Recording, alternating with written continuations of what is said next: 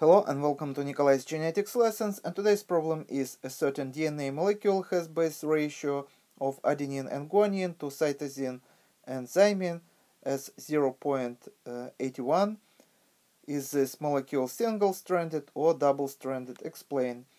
And in order to solve this problem, we have to use Chargaff's rule, and this rule states that number of purines in any double-stranded DNA would equal to number of pyrimidines, and more specific, number of adenines always would equal to number of thymines, and number of cytosine also would equal to number of guanines.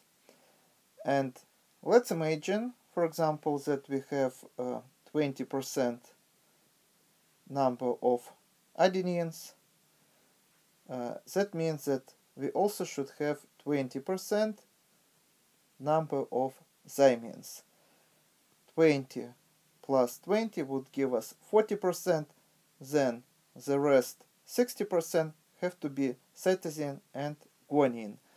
So that means that we should have 30% of cytosine and 30% of guanine. Another example would be, once again, adenine base pair with thymine and cytosine base pair with guanine. This time let's say that adenine would make 17%. That means that thymine also would make another 17%. And together these two bases would make in double-stranded DNA 34%. That means that another 66% would be made by cytosine and guanine. That means that cytosine would make 33% and guanine would make another 33%. And together these four bases would make 100% if DNA double-stranded. Now let's return to our question.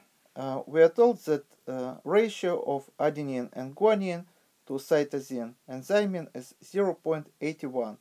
So we have adenine and guanine.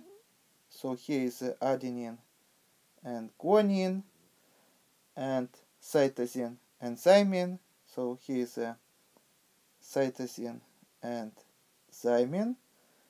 So if our DNA is double-stranded, what we are going to have? We have to add adenine and guanine, and we are going to get 50. And we have to divide by cytosine and thymine. So 50 divided by 50, we are going to get 1. Now another example. Once again, if we add adenine and guanine, if we add thymine and cytosine, we are going to get 50 divided by 50. Once again, we are going to get 1. Any number divided by itself is going to be 1. But here we see 0.81. This tells us that this is not double-stranded DNA, but single-stranded DNA. For example, if DNA would be single-stranded, then we may get different ratios. For example, we may have adenine, adenine, adenine, cytosine, cytosine, cytosine, adenine, cytosine, cytosine, adenine, adenine, and guanine. As you see, we do not have thymine here at all. We have only one guanine, 2 cytosines, 5 cytosines, and we have 3, 4, 6 adenines. So in this single-stranded DNA, we do not have the same ratios as in double-stranded DNA. But just take a look what is going to happen if I will add another strand of the DNA. And now we are going to have thymine here, thymine here, thymine here, guanine here, guanine here, guanine here, thymine and guanine, guanine, thymine, thymine, and cytosine. Now we have once again 1, 2, 3, 4, 5, 6 adenines here. We don't have adenines here, so 6 adenines, so 6 adenines, and this is not a percent, this is going to be this time absolute numbers. So we have 6 adenines, that means that we should have also 6 thymines. 1, 2, 3, 4, 5, 6.